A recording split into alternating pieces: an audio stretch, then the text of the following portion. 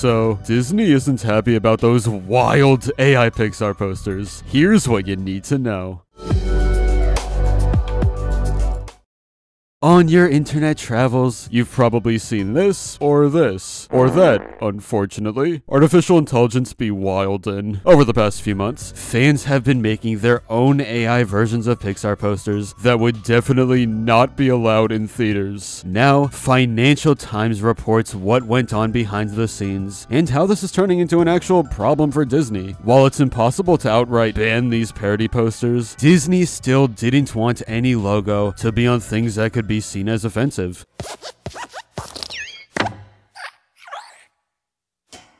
We're in copyright legal territory, so it could hurt their brand if someone sees this and assumes it's legit. After concerns were raised, the term Disney was blocked from being entered into the image generator, and users were shown a screen which said the prompt, the search terms used to guide the AI, was against its policies. One person familiar with Disney's approach suggested the media giant had reported its concerns about copyright or intellectual property infringement. Eventually, the word Disney was allowed again, but now the logo turns into a random soup of letters that doesn't really make any sense. You know what this is trying to say, but the fact that it's just so slightly off means that it's not official. Most fans can recognize that this isn't affiliated with the real Disney. And while the mouse wouldn't make a comment on the situation, Microsoft came forward with this. There is a current level of variability that may return different results from time to time as we continue to refine our safety systems. Additionally, artists, celebrities, and organizations can request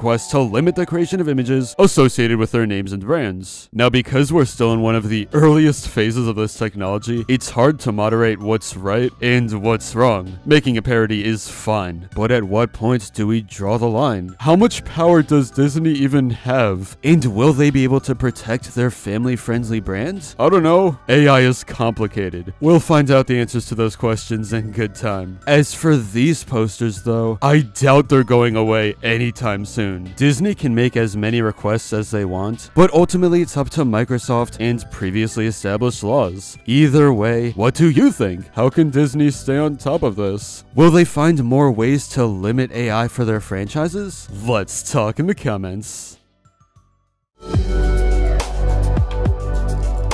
But anyway, that's all for this video. Subscribe for more awesome cartoon videos, give a thumbs up, and comment below to let me know what you think. Thanks for watching, and I'll see you guys next time.